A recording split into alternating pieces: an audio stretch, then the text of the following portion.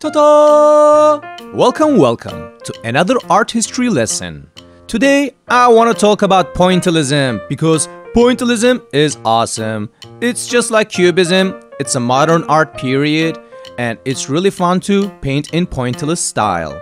So, what is Pointillism? Pointillism is a style of painting that involves using dots in different colors to create an illusion of form. I want to draw a flower in a field today, so I start drawing the stem with my points.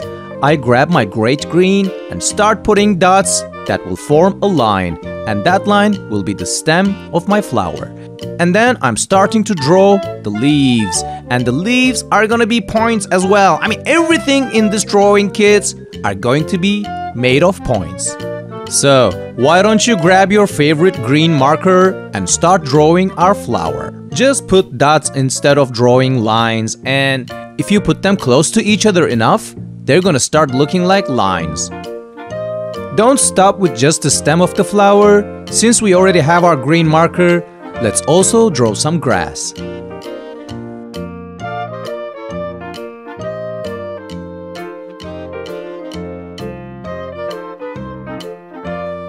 Pointillism means patience, kids. Yeah, it really teaches a person how to be patient, because we can't just draw a line like really fast like we normally do. We need to put like a lot of dots to make that line. But at the end of this painting, I realized that it doesn't take much longer than drawing regularly. I guess it's because we have more control when we're drawing with dots, because the process is slow and we have a lot of time to think what we're gonna draw while we're putting those dots on the paper. I'm gonna use my Yabba Dabba yellow for my flower. And first, of course, I'm drawing the outlines, the contours. What is a contour? Contour means an outline of anything, of a drawing, of a shape. So, we learned something new today. Again. Like we never do that.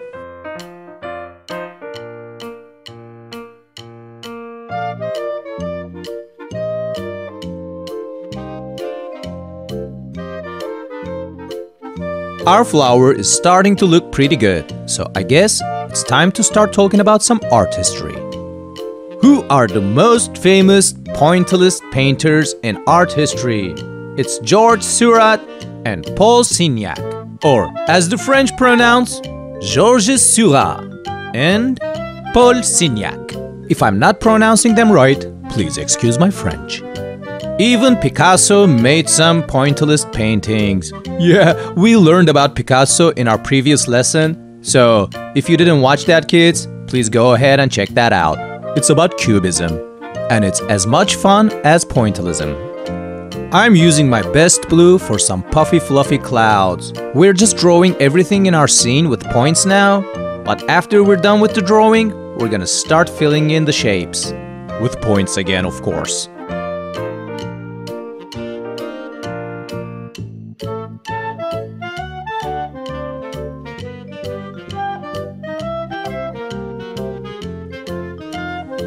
Pointillism was very popular in late 1880s until the 1920s. I guess the most famous pointillist painting in history is by Georges Seurat, and it's called A Sunday Afternoon on the Island of La Grande Jatte. When you look at pointillist paintings from far away, they don't look very different than other paintings. They just look like normal paintings. But the secret is revealed when you look closer to them. Because as you get closer to a pointillist painting, everything you see in that painting starts looking like it's splitting into its atoms. It almost feels like looking at something through a microscope.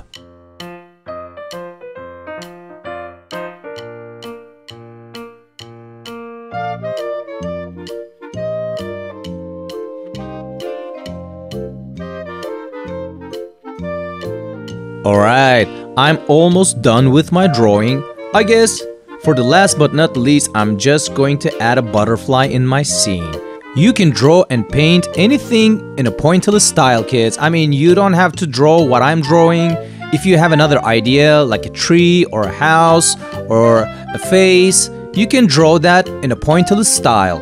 So never hesitate to experiment. I'm gonna add some lighter greens to my flower's stem, and then I'm gonna start filling in the shapes. The rest of this video is going to be playing a little fast, so you can pause it anytime you want, you can catch up, and then resume. When we're painting with pointillist style, it's very important to be patient because if I rush things, my points will start to look like little lines, and I don't want that because that's not pointillism, maybe that's linism. I mean, I don't know even if that's a word, but I don't know, I never heard about it. But pointillism, you need to be patient. You need to put each dot there clearly and nicely. The closer the dots to each other, the better. But I mean, not so close that we're totally filling in the shape so we can't see the dots anymore. We need to be able to see the dots, but at the same time, they need to be close to each other.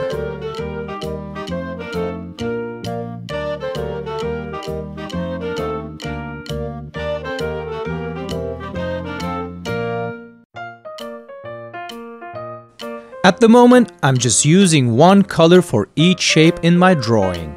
But we're gonna start mixing those dots with different colors, kids, and that is the magical part of pointillism. I mean, it's an illusion. Like when you look at it from far away, it looks as a whole. Only when you look closer, you start seeing the points. And the thing is, different colors blend with each other very nicely in pointillism. When you're looking at it from far away, all those colors will look like they're mixing. It's just like mixing colors when you're doing watercolors. Let's say you're mixing red with yellow when you're doing watercolors. The resulting color will be orange. In pointillism, similarly, if you put a bunch of red dots on your paper with a bunch of yellow dots and you look at it from far away, you're gonna start seeing orange, even if you didn't use your orange marker. Isn't that magical? I think it is. Artists usually mix their colors on their palette, but pointillists mix their colors right on the canvas.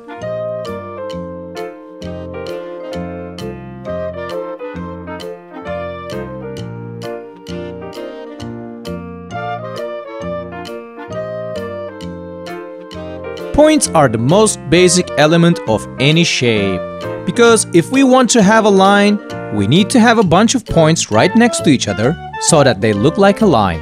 If we start connecting those lines to each other, we can create different shapes. And finally, if we start connecting those shapes to each other, we get a volume. I mean, a three-dimensional shape, just like a perspective cube. So, the dots have no dimension, they just have a position. But lines are one-dimensional, they have a length. Shapes are two-dimensional and they have an area. Finally, three-dimensional shapes have volume. What is going on? This was supposed to be an art lesson and I'm talking about geometry. But, I mean, all of these things are connected. When you grow up, kids, you're gonna realize that arts and sciences are really connected to each other.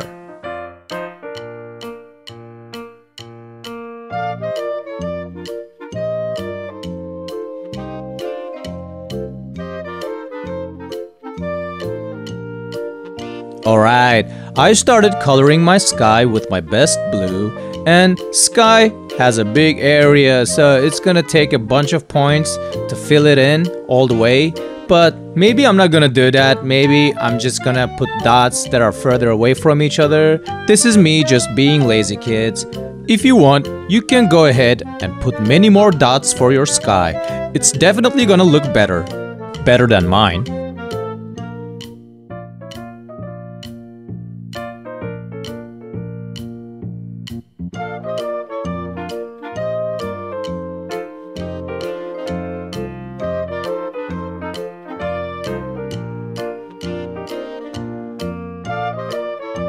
Now we come to the most exciting part, putting little flowers on my grass, which is like a nice small detail. But I love details because drawing something is really hard, but once you're done with the most of the work, adding the details is easy and fun. I'm gonna go wild here and use all kinds of colors for my flowers.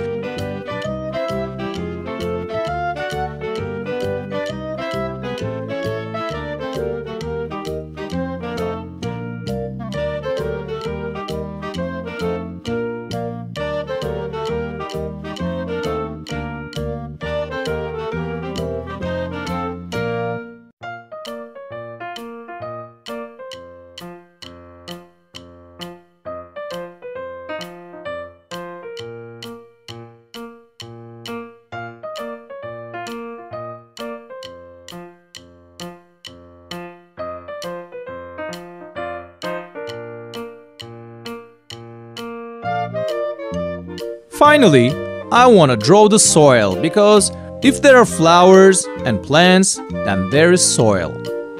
And I'm gonna use a lot of colors for my soil too. Mainly, I'm gonna use my brown, but then I'm gonna add some yellows and reds and greens and whatever because there are all kinds of things in the soil.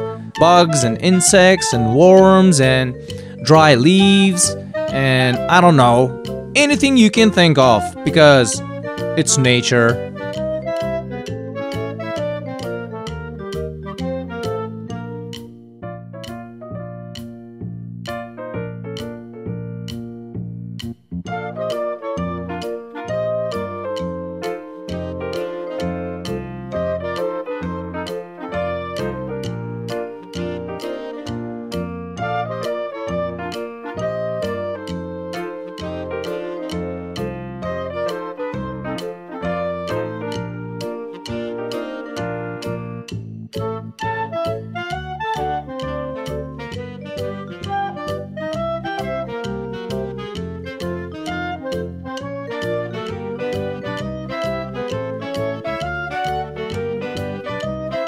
How's your painting looking, kids? I bet it's looking better than mine. Just stay with me for one more minute and then we'll be done with our painting.